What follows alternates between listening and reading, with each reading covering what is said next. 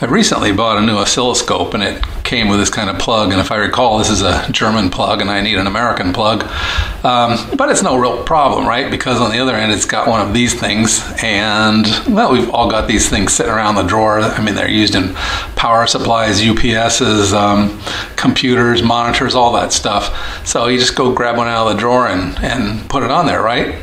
Well, it's not that easy because there are different types, and if you don't know, it can lead to damage or even fire. Let's take a close-up look at these and see the differences.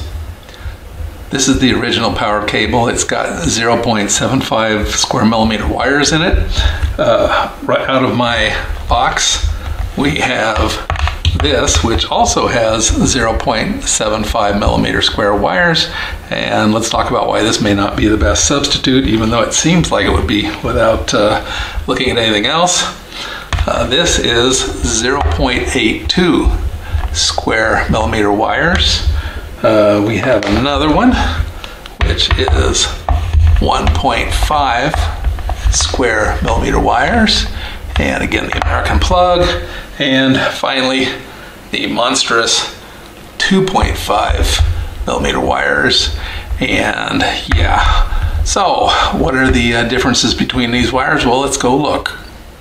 This is the original power cable from the oscilloscope when I bought it, and as you can see here it says 16 amps 250 volts, and that's theoretically what it's capable of. We're going to find that that doesn't always that's not always as clear cut as it may seem. If we follow the wire on around, we see this number. It says 3 times 0.75 millimeters square, and what that means is there are 3 conductors inside there. Each one is 0.5 millimeters squared, and of course that's neutral, live, and ground. So let's look and see what I have in my box to substitute for this, and what are some issues that might arise. The first one out of the box is this one, and it's got my American plug on it. And I don't know if we can read, but right there above my finger it says 10 amps 250 watts. Okay, well that's maybe so let me run down the wire and we will zoom in on the size of the wire for this. This one's a little harder to read, but it says 3G 0.75 millimeters, and yeah, it doesn't have the usual 3x times 0.75 millimeters, but it is a 3-conductor wire, and it should be a direct substitute for the original cable at 6 amps and roughly 19 wire gauge.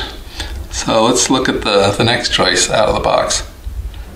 And the next candidate out of my spare plug box is this one, and it says it's rated at 10 amps at 125 volts, so this appears to have been made specifically for the American market. And let's go around here and see if we can find the markings for the size. So this one says, let's make sure it's in focus, 3 times 0.824 millimeters squared, or 18 American wire gauge. So yeah, this looks like it was absolutely made for the US market.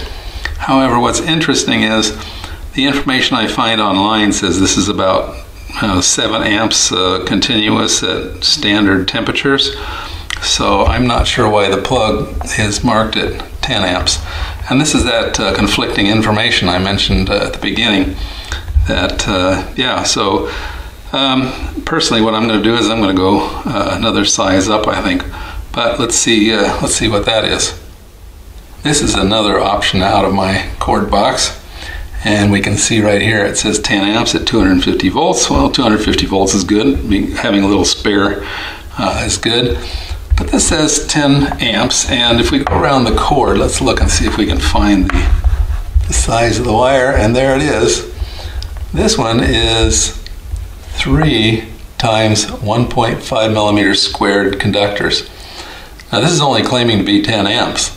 The 0.75 and the 0.82 both claim to be 10 amps, so it's a little bit scary that, you know, you would think a company, if they could, like this 1.5, if they could claim more amperage, you think they would. But yeah, it's only claiming to be 10 amps, so I'm going to go with a bigger cable, because frankly, I would believe that this is capable of 10 amps more than I would believe the others.